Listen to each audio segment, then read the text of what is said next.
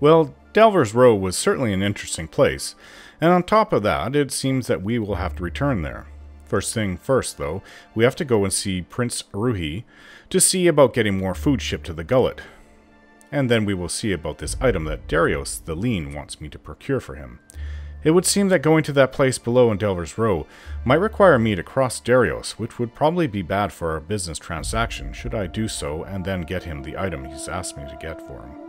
I don't like the idea of working for unsavory types like him, but he hasn't asked me to do anything illegal or immoral. If he had, then I would have turned him down immediately, like I have done so with others. Ernesto, the scoundrel, had asked me to kill the Spindleman, and I refused immediately. Well, that is one less lowlife down in Delver's Row, but I don't exactly know if that was a good thing that I did, because someone else may simply take his place, and they could be worse. That's the way with bad people, I suppose.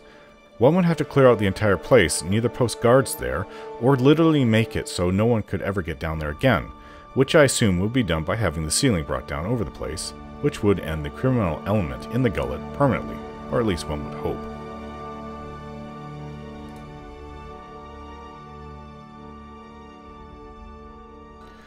Well, we've got what we wanted out of Delver's Row, at least for now. Down. Adair, what are you hiding in your pack? Huh. Didn't think Ishi knew how to smoke. Okay, so I suppose that we can go back to Serpent's Crown now. Just have to find the way out of there. Just up this way. Back to Nekitaka. Oh. This is Nekitaka, but it doesn't seem to be so to many people who live here. The Dawnstars granted Preetly the power to heal the plagued folk. I always knew she was a blessing on us. Never doubted her. Surely. So you got the pustule drained? Ugh. Well, not yet. Sounds like elk down here. Something's making a similar noise. Okay, back to Serpent's Crown. Let's go see Prince Aruihi.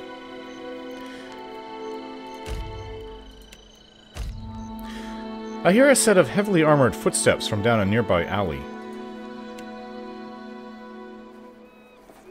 The narrow streets in this neighborhood are largely deserted at night, and the echoes of heavily armored footfalls carry down the cobbled lanes.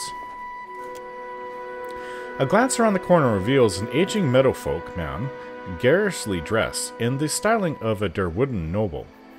Lamplight glints from the rings on his fingers and chains around his thin neck. Damnation! I told you, incompetents, that this was not the right street. The words are slurred, as if the man's tongue is too heavy for his mouth. Several men and women, all too heavily armored for the climate, accompany the man.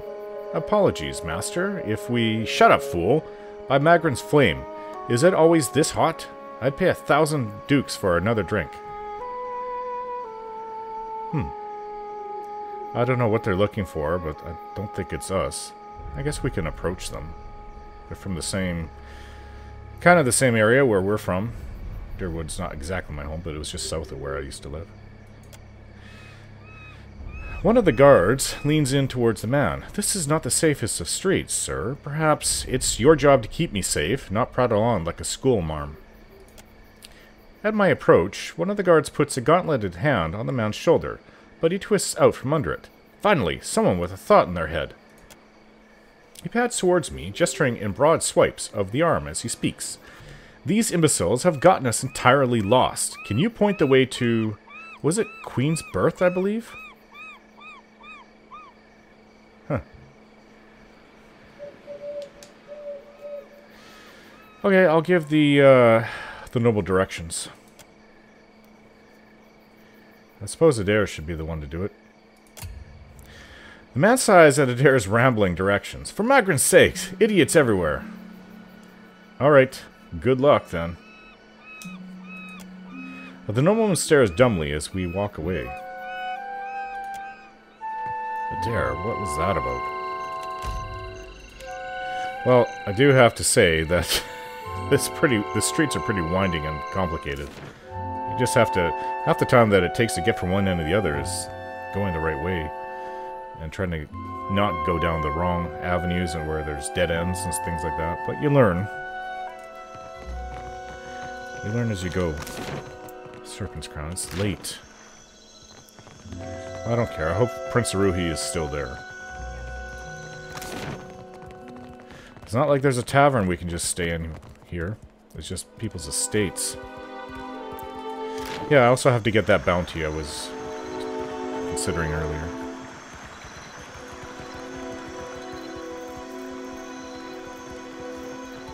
And Natehi, when I finally go into that wizard's mansion, I will return.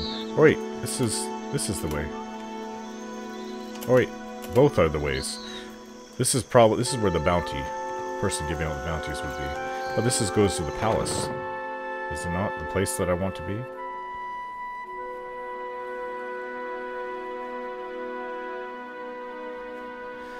Clear skies, Myra.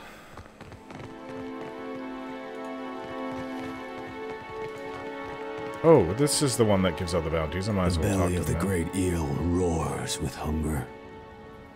Will you help Barati to calm it? He breathes heavily and stares from under a furrowed brow. Alright, tell me the bounties you have available. Tangaloa rolls a hungry eye toward Dichila, a Valian captain who scouts for luminous Adra in sacred lands. Barati squeezes his knuckles into their bone white. I'll take the bounty. Akira. Tangaloa knew it would be so. Dichila sails her voyager Alicio around the waters south of Nikitaka. The great eel hungers for her soul. This man is very extreme. Barati touches his brow and inclines his head. Farewell.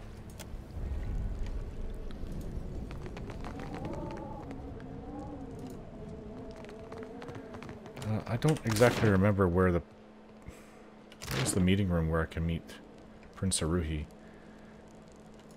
Maybe it is downstairs and I had it all mixed up. Let's go down and see if the prince is down this way.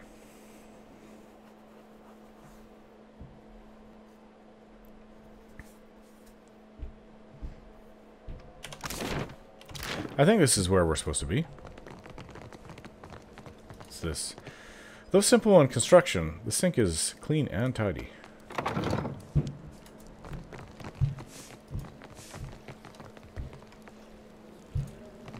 Oh, have we met? The cartographer bites his thumbnail and mutters to himself. Okay.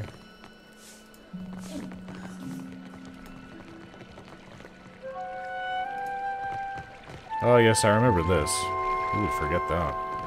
Okay, let's go see Prince Aruihi is willing to speak with me.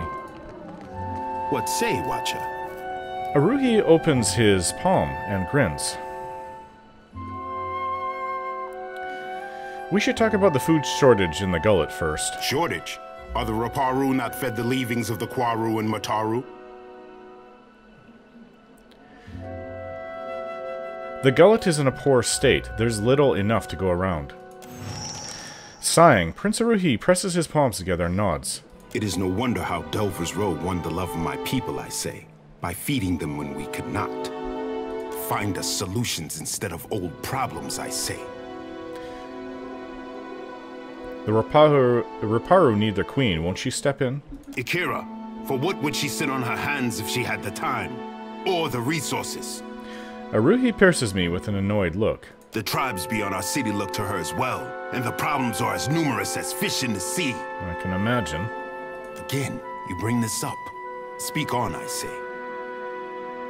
Prince Aruihi sighs and opens his palms. Back to my other questions. If you have more to say, I am not above listening. I want to discuss the black market in the Gullet. I expect results, Watcher. Have you gotten to the bottom of Delver's Row? The bottom? Is that what you meant? Literally get to the bottom. If you don't mind, I'll report in later. Akira, but keep our water shaper out of trouble. Aruihi nods to Takehu and waves me off. So that wasn't what we were sent down there to do. Okay. For what do you seek the royal brother? I have questions about you and the Huana. Akira, both topics I know well. Aruihi smiles and inclines his head. How does the case system work here in Nekitaka? It is the same in the city as anywhere in the Deadfire. Mataru judge our souls at birth and organize us for the survival of the tribe. I am not the first to say it, But Nekataka has more walls than beaches, more roads than clearings, and more people than fish. Nowhere in the city does a Raparu sit around the same fire as a Mataru. Nekataka tests our traditions, I say. Don't you see that as a contradiction? What man or woman of the Isles does not? Aruihi chuckles and shakes his head. Our ancestors built this place. We are the hermit crab who occupies a fallen shell. It is for my sister and her priest to judge the fit. Aruihi shrugs, squinting up at the court's high ceiling. You and Onikaza represent the Kahanga tribe. Akira, as the largest and most prosperous of the Deadfire tribes, the Kahanga have some authority to speak for the others. I say Onikaza and I are large stones in a tide pool, standing tall as the water rises to our necks. You don't seem to think much of the trading companies, do you? My sister has mastered the diplomat's tongue, and I am foolish to give her frustrations a loud voice. He sheepishly scratches the back of his head. But Akira, I pray every day that Ngati tests the outsiders against her tallest waves and longest serpents. The ocean is a few monsters short since the Armada showed up. I think we passed your fish god's trial. Shoti puffs out a heated breath. Quite so, Maya. Prince Aruihi turns away, blushing. Wait, I think he likes her. What do you think of your sister's rule? We agree on much, I say. The prosperity of the Huana, our burden to appease the gods. Aruihi clears his throat and cranes his neck to tell if anyone is eavesdropping. In the trading companies, Onikaza sees Worika testing us, weighing who deserves the Isles. Could very well be. I see Ngate sending krakens of gold and iron against our ship, but arming us with a single harpoon. Ngati is a Huana trickster goddess with a humanoid body and the head of an anglerfish, who is thought to lure mariners either into or out of trouble at her whim. They often worship her as Andra, making the Huana the only people who believe that Andra has a physical manifestation. The gods will judge us by our persistence and our grace before foes. Aruihi inclines his head to Maya. She frowns and glances over her shoulder. But she doesn't seem to like him. That's odd. Maybe it's quite possible that these Rawatai, people of the Rawatai, do not think these tribals are worth very much. Otherwise, I mean, he's very prestigious, you would think, if he shows interest in her, and she has no one. She would be interested back, but no. I find that interesting. I don't know her very well, so perhaps I'll get a chance in the future to speak to her more on it. Okay, so, I mean, there's bounties out at sea that I would love to go and do.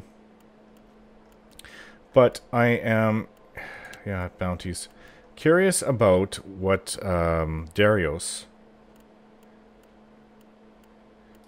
If I can find where I wrote it down, I just have to look. Alright, I found it. It says to get the cornet for Darius from Takano's villa on Serpent's Crown. That's exactly where I am. And Takano has an estate just off to our left.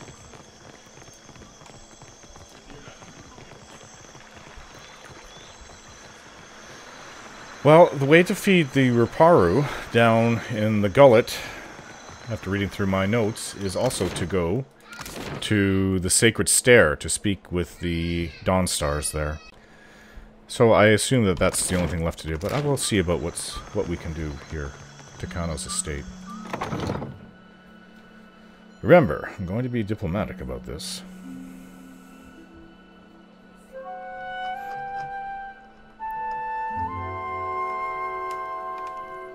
Practicing fighting. We're all Huana here, of course. Sure. Hello. An older Mataru man stands ringed by younger Huana. Apprentice, or pupils, it seems. His robes shimmer with quartz beading, and his perfume announces his presence from across the room. Yet beneath his finery, he looks like a fighter gone to seed. Disused muscles flap from his arms, and flab pads him like so many layers of silk. He looks up and notices me. Greetings, and welcome to my home. He gestures to the lavish room, puffing his broad chest out a little more. For what do you come to my villa? Beaming, he spreads his arms wide. Nice house. Be a shame if someone nudged it over the mountainside. Really, Maya? You Rowattians have the strangest sense of humor.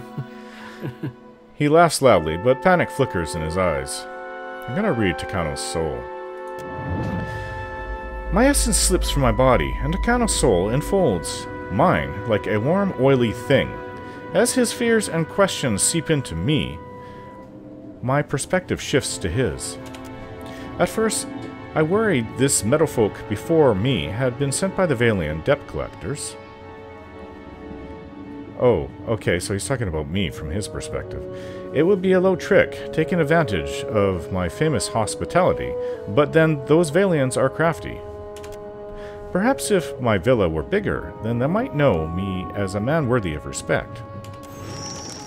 At least I have the shell. I tuck it away not only for safekeeping, but also because I am a little ashamed of it. How could such a simple, ugly thing be sacred to a god? But it was a gift from the queen, and so I keep it.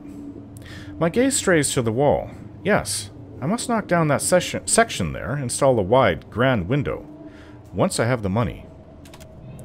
I retreat from Takano's soul to find him watching me with a placid smile. So, he doesn't seem like a bad person, just a little... The word isn't uncomfortable.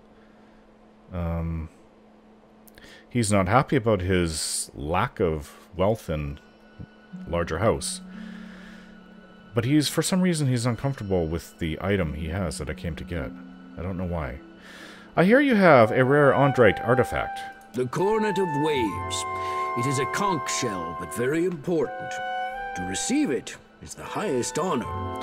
He nods vigorously, jiggling the loose flesh of his neck.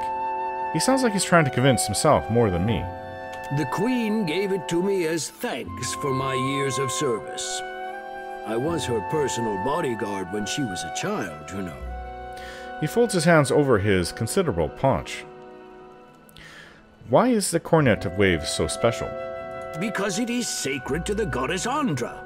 Everyone knows it is a privilege to have. Okay. He clasps his interlaced fingers together, his knuckles glowing white. He glances towards his apprentices. A carrot, Takano. Everyone knows it is a sign of favor. She snaps too, her response as sudden and automatic as though Takano had just given her an order. He gives the apprentice an appreciative nod. I am misled if holding a shell is all it takes to earn Ngati's favor. Takehu tosses his hair and chuckles to himself. Andra is the goddess of loss. Legends say she calls missing things to her with the music of the conch. Truly? Then I must hope she calls nothing back from me. His booming laugh has a nervous edge as he glances around his fine home. Generations ago, there was a similar shell. When the old city sank, Andra's faithful gathered around that cornet and prayed for deliverance. He leans close, a storyteller's grin spreading across his face. An ominous sing-song creeps into his voice. But Andra is not a goddess of mercies. Instead of lifting them from the ruin, she pulled them down with the shell and said they would rise when it did. Oh my. He chuckles and leans back, clasping his hands over his generous midsection. That is the story, anyway. Macabre, no? His eyes twinkle with glee. Yeah, I'd say it is a little macabre. So about what makes it so special. Juana have used conch shells to communicate for centuries. This is likely one such device. What a noble purpose. His expression falls, as if he was hoping for a grander story. Generations ago, there was yes, I know. You told me about that. That is the story, anyway. Macabre, no? Yes, it is. I need the Cornet of Waves. But it was a gift from the Queen. It is unusual for a man of my standing to give such a thing away.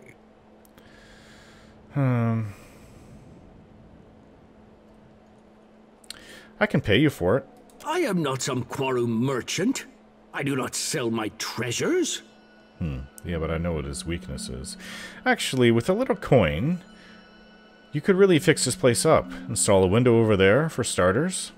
Then you speak of a barter. That is different. What do you propose? It helps to read people. He twists a ring around his finger as he fixates on the elaborate stained glass. Each pane must cost a small fortune. Yeah, I don't quite think I have the coin for this. I'm not sure what he's be asking. But perhaps 5,000, and all I have is 1,900. Perhaps another time. Let's discuss this another time. Very well. Farewell. Now I know what to do when I have more coin. But as for now, I'm not going to steal it or threaten him. That I don't consider to be right. Which leaves us with only one thing left to do, and that's to go to the Sacred Stair. What all do you write in those reports of yours, Maya? Did you detail the Watcher? What about me? I may have told the company one or two choice details about you. For real? You thought me worth noting in your politic papers? Maybe I'll make my temple proud yet. So you're flattered. Interesting. Guess I'll add that to the next report. She's very, wow. It is getting late, and it'll take a few hours to get over there. I don't think there's not a place to well, I could stay at the baths. It's expensive, 1,000 crap. There's either the Gullet, which is sort of on the way. I suppose we don't really have much of a choice. It's going to take travel time to go wherever we go. The Gullet, and then we'll go to the Sacred Stair in the morning. I guess we're going to stay at the hole again. Yay.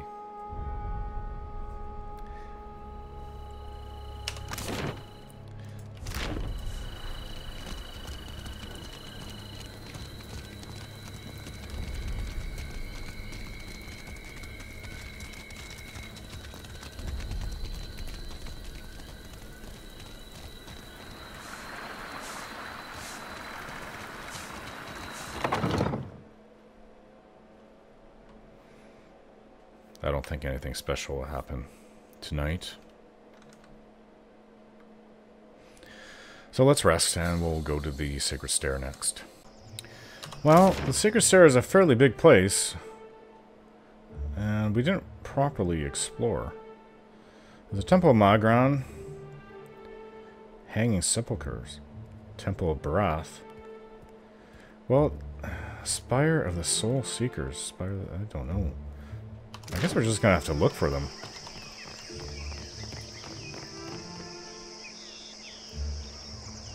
Interesting place. Okay, let's go into the Spire of the Soul Seekers.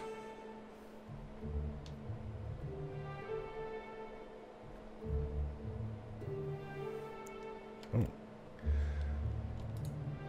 Thick treatises on variety of animancy-related topics clutter the desk. This ledger contains a meticulously logged list of names, dates, and measurements. So, who's here? Merla, it's so humid. Let's get someone to conjure up a breeze. It's pretty humid in here. It's a hot day.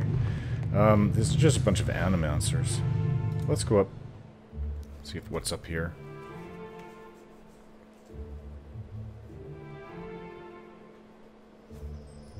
Wow, look at that piece of Audra.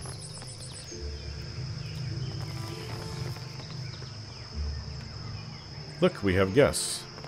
Not really. Merla, burned.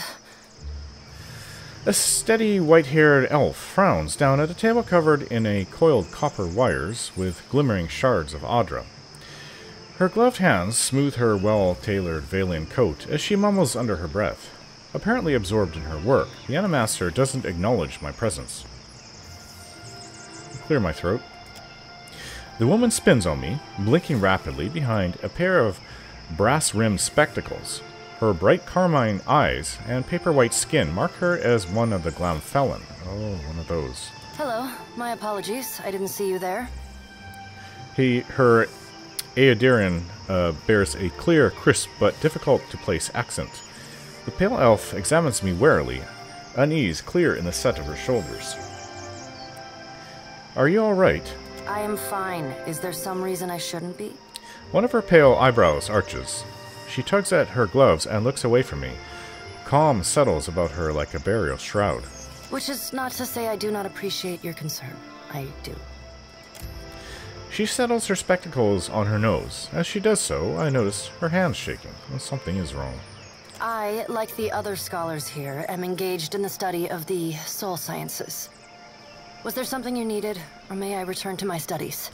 Her thin lips settle into a crooked smile.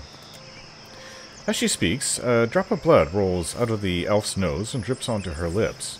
She pulls a handkerchief from her coat pocket and wipes away the blood without a word. You burned yourself. I had a mishap with my machinery, but all is well now. The details are unimportant. I wish only to return to my studies. In any case, why are you here?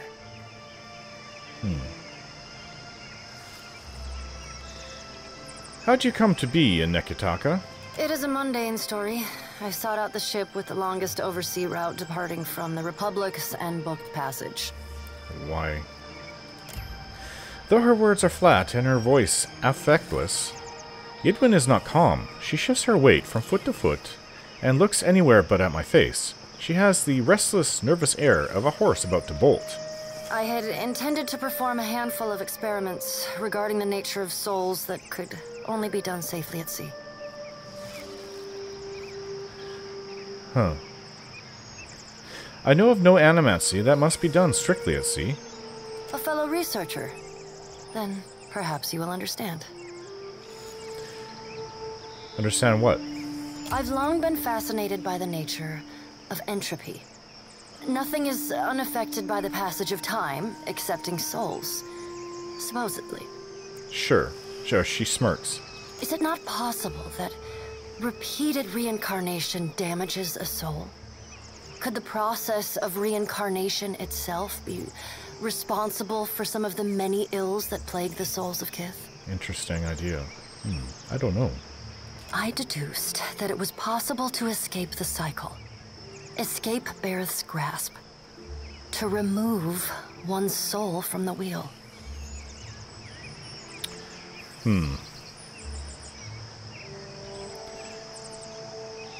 Okay, well, I'm going to say that's utter nonsense. I suppose I was wrong to expect more from you. She heaves a great sigh and straightens her cravat.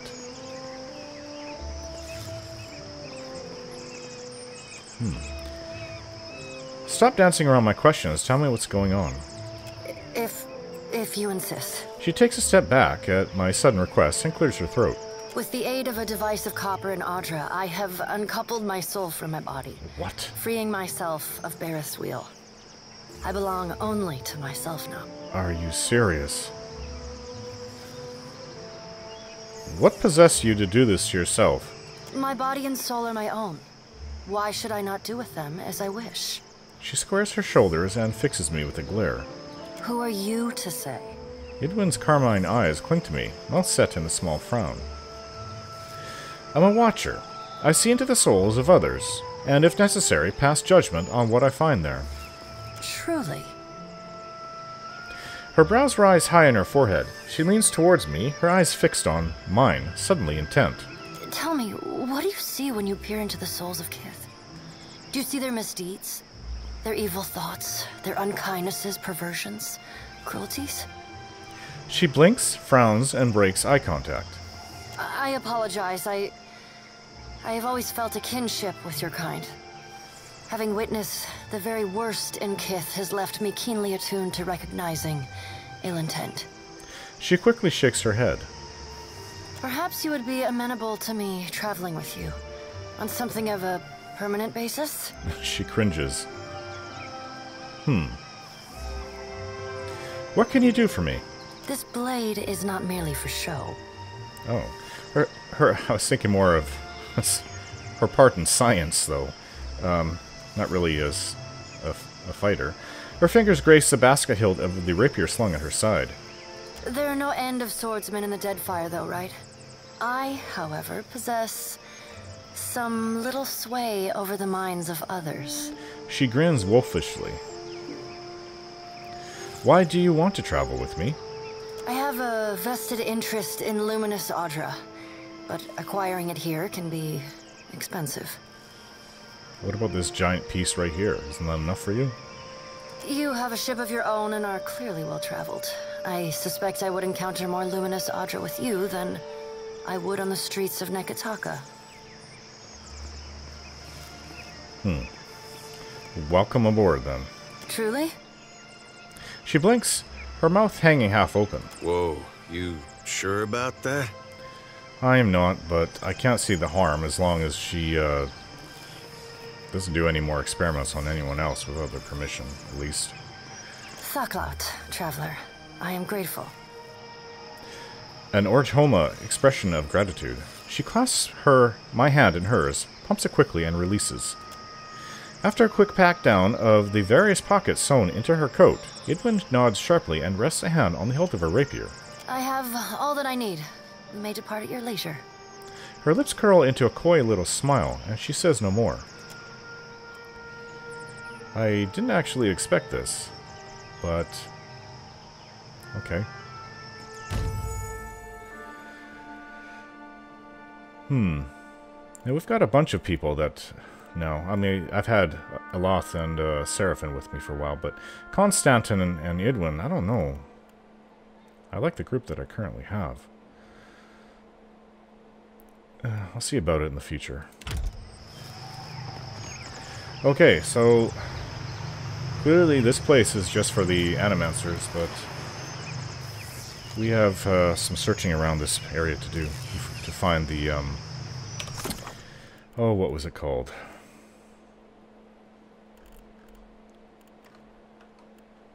Yeah, we have to find Sewen at the Temple of Gon in the Sacred Stair, which is where we are. So we'll have to do some searching around for that place.